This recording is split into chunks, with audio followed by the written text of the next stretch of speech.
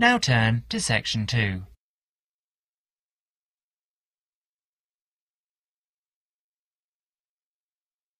Section 2. You will hear an informative talk given by Michael on how to keep out burglars and keep your home safe. Before you listen, you have a chance to read questions 11 to 20.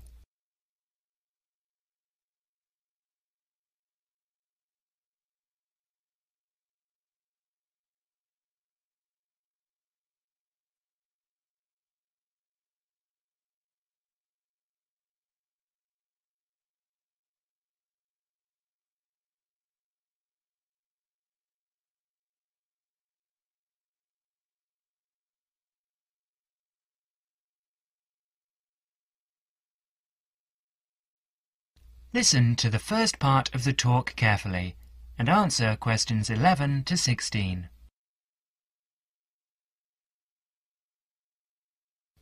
Keep them out. There's no fail-proof way to keep out a burglar, but every little bit of deterrence helps. Even if you can't afford a security system, you can take a few minutes to make your home a little safer. Some relatively simple steps will greatly decrease the odds of a break-in, which means you can enjoy more peace of mind. And isn't that what home is all about? Think like a burglar. If you were one, how would you get into your home? Evaluate your home from the inside and out, day and night.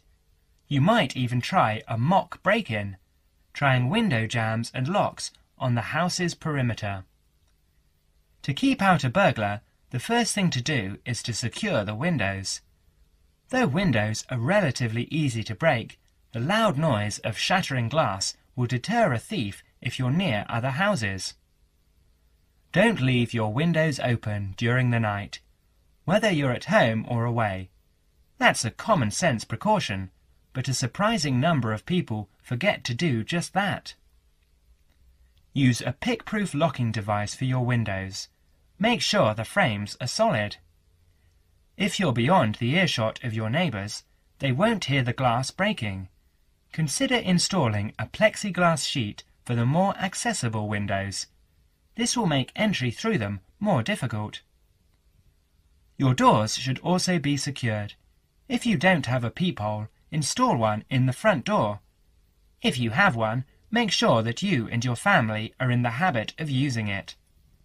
Don't open the door to anyone you don't know, especially at night. If the peephole is out of the reach of your children, keep a stepladder or stepping box by the door for them to use. If there's any glass within 2 feet of your front door lock, consider a locking device that would be out of reach if that glass is broken. Now, a few tips on how to protect your valuables. Don't leave your valuables, stereo, computer, jewellery, etc., where they can be seen from the window. If you don't want to hide everything from sight, consider blinds. Make a valuables inventory. Keep a record of your expensive and personally significant items. Not just a listing, but a photographic or videotape record if possible. Store this inventory at another location. This is helpful for both the police and the insurance agency to identify the stolen goods. Use an engraving pen to mark these items with some kind of personal identifying information, such as your initials, in an inconspicuous place. This also helps record your possessions in case of any other mishap, such as fire or flood. Now, you will have another chance to look at questions 17 to 20.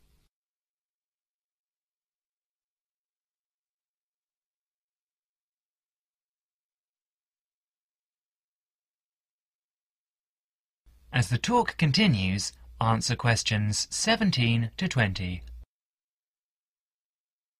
Don't stop your security awareness at the outside walls of your house. Your yard areas, if any, also deserve your attention. In general, don't leave anything around the yard that might help a burglar get into your house. Ladders, stackable boxes, or any garden tools should be put away, preferably in a locked cabinet. Install a light in your yard that is sensitive to movement. Place it high and out of reach. Trim hedges or bushes that are near doors or windows. These can be good hiding places. Don't place outdoor furniture tables nearby the house. These could become an easy stepladder to the roof.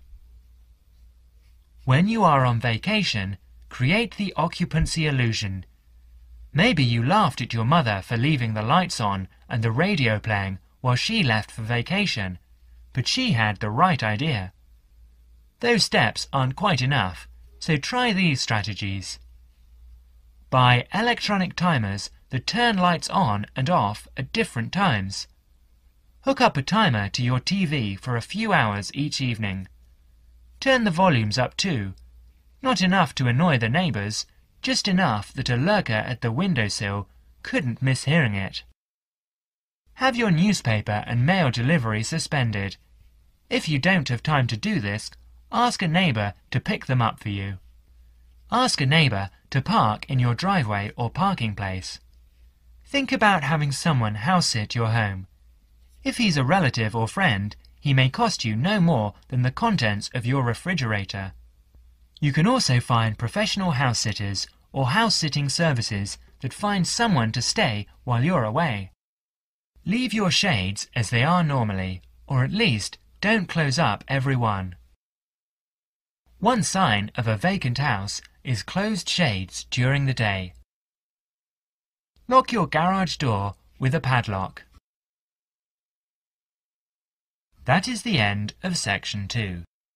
You will have half a minute to check your answers.